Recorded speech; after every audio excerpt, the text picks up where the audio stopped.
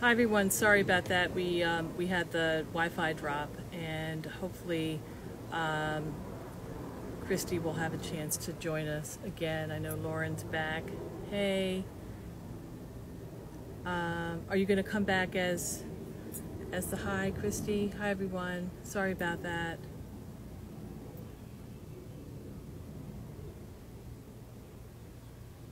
Hello all. Hey.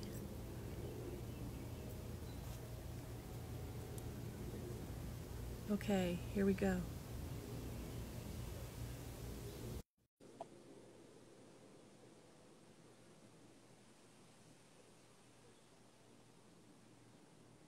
Okay, I think we're back. Hi, I'm so sorry. I think our Oh, Wi-Fi, something happened. Sometimes it happens. I apologize about that. perfectly fine. Yeah. So we were talking about the 10 days of art, and I wanted to ask if you could maybe just give everyone a sense of what that was, and how you began to think about that well before anyone had the idea of a hashtag Blackout Tuesday. And I'm going to Right. go back to some of the images um, that you shared with me. We had looked at this one here, which you said was from day 2, Yeah, correct? that's day two. And so when we released our statement of support for Black Lives Matter, one of the things that we wanted to make sure we were doing was number one, acknowledging the place that we were speaking from. We're an art museum, Mm-hmm. and it is really important that we allow the art and the artist to speak. And so we felt like really acknowledging some of the joy, the pain, the struggles of the Black community, using artwork from different artists would really elevate some of the challenges that the Black community in general goes through on a day-to-day basis.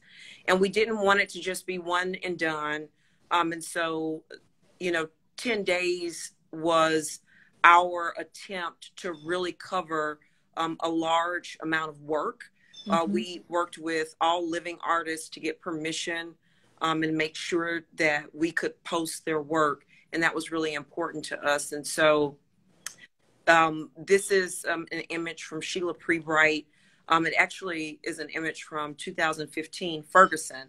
Mm-hmm. And it really, I think, just brings it home that these are not issues that have just cropped up. We Right. have been, They're um, not novel. they're not new issues, no. And so we've definitely been hearing about them, but I think COVID definitely, with everybody sheltering in place and really keeping their eye on everything that was happening in the news and in the media, really elevated these issues in a way that I think has brought about a lot of positive change. Mm-hmm.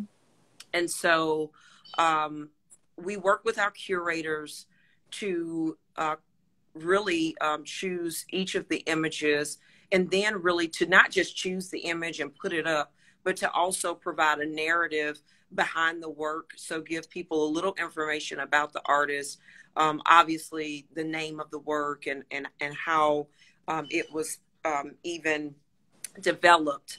But we also wanted to give people information that if they didn't know about these artists, they could then go and do additional research. And we Right. thought that was important. And so you provided a really good context, within the 10 days, within the moment that we were all living in and experiencing, but also, within each artist in their own genre. Absolutely. And we made a decision to do this uninterrupted. So this wasn't 10 days with other things that were mixed in. We really wanted the focus to be on the voice of the artist Mm-hmm. and also the type of, again, the work that they were trying to convey and what that might mean to different individuals who were experiencing this. So it was important that there not be any ads. It was important for us that on our post, these were uninterrupted posts that really could foster a bit of conversation, if you will, and dialogue Right. around the current climate. Right. And was there also, in terms of working with the curators, was there also an attempt to have works that were of, representing multiple media, representing multiple or different curatorial voices and departments? Yes, definitely various collecting areas. So definitely not just work from modern and contemporary, but this is decorative arts. And then we also had work from our American collection, our folk and self-taught art collection. This is photography. So this picture is from Dawu Bay. And we are actually going to have one of his exhibitions later on this year, which people are super excited about. Yes. But again, really wanting to give deference and voice to the various emotions that come out of just being Black and having this Black experience in America. Mm-hmm. And we thought that that was really important. So Target is very different from this work that we're now seeing on the screen. And it was important that they all be different and really show a wide range of artists and artistry. And so are these works that are from this 10 days, are they still available on your website? So if someone wanted to go back and take a look at this particular, I was going to call it a campaign, but that's maybe not the right word, but this intervention, right? Yes, definitely. They can access, we are on Medium, and we keep all of our art-related stories posted. And so anyone who's interested and really understanding what we were doing and kind of going back and really doing an in-depth study of the works can access it through Medium. They can even go back to our social post and look at them. This is Invisible Man. This is actually on campus, so it's outside, and people walk up to it all day. Hopefully they won't be touching it with COVID, but it is work that you can experience outside.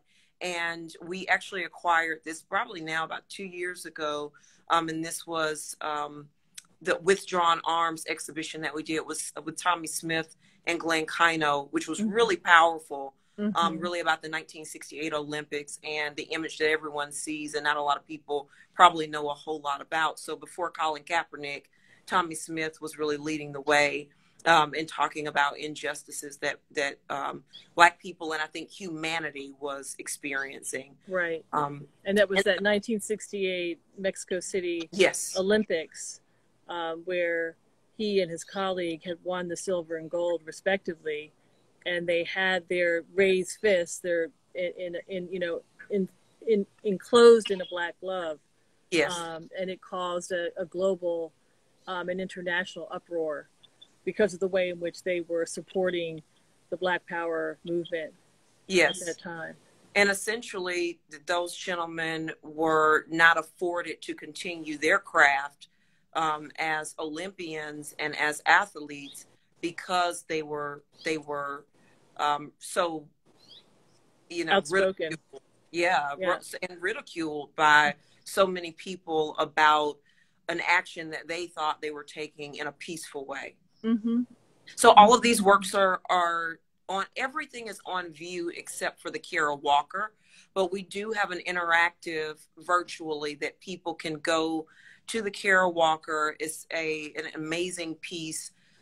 This picture doesn't do it justice in terms of the scale and sheer size of the work, but the interactive we created, which is virtual, gives you an opportunity to click on each figure in the artwork and learn what the satire and what the symbolism was behind Kara Walker's the work that she developed. So is that an interactive then that you did in coordination with Walker herself? No. In terms of being able to interact with each of the silhouettes? It's an interactive that my team, in collaboration with curatorial and our interpretative team, got together and really created as an in-gallery experience to give people a more in-depth look at this work. Okay. Well, I think I might have to go and take my class next spring, Slavery and Visual Culture, to that interactive piece to see the work. It's really a different way to experience it, especially if you can't be in the actual room, you know, to Right. experience the silhouettes as they're installed on the wall. There was someone who just commented that they went to her Domino Sugar Factory installation in Brooklyn in 2015. So, yes, I know there are a lot of fans of Carol Walker's work here with us today. So, I'm looking at the time. On the one hand, we actually have like a whole other hour from when we came on again, but we also know that we want to respect your time and had allotted a certain amount of time.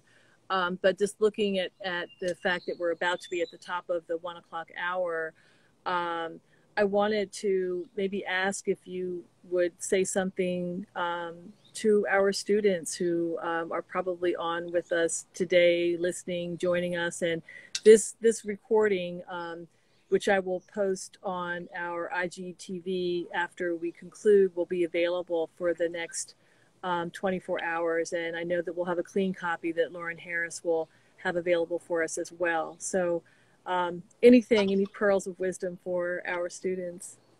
You know, I guess I would say in my own career, I haven't necessarily followed a formula. What I have said is that I'm passionate about a lot of different things. So don't allow anyone to box you in. I've done communication across a lot of different industries, and I've always said the thing that remains the same is the foundation of communication. That does not change. Obviously, you have to learn about different industries and organizations. And so don't allow anyone to tell you that you have to remain in a certain place or space if you're interested in exploring other things. Definitely explore, figure out what you love, what you don't like. And I think, again, everything that you're doing is preparing you for the next thing that you will do. So remember that. Absolutely.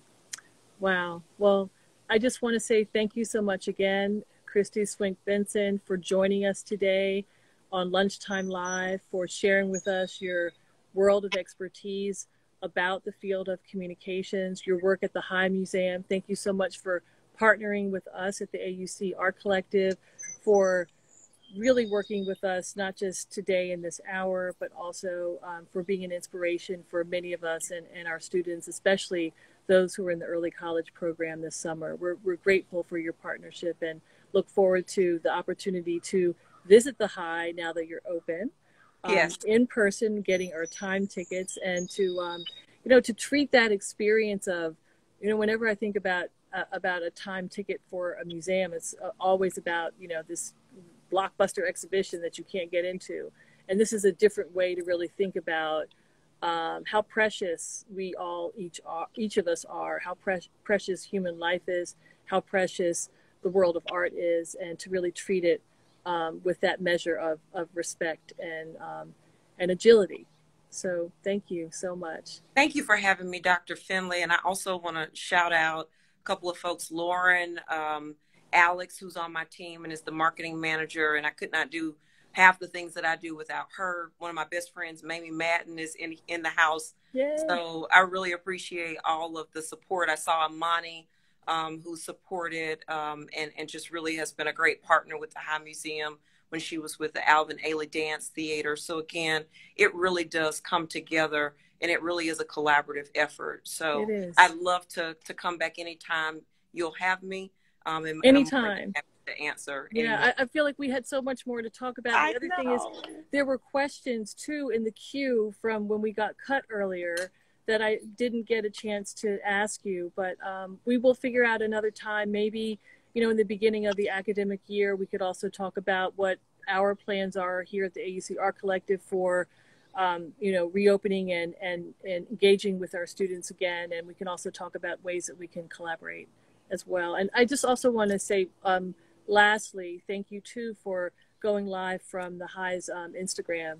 I'm really happy for that as well. And we hope that, again, we'll continue to have fruitful collaborations going forward. Absolutely. Thank you so much. All and right. everybody be safe. Yes, be safe. And thank you so much. Thank you. Take good care. Bye-bye. Bye. Bye.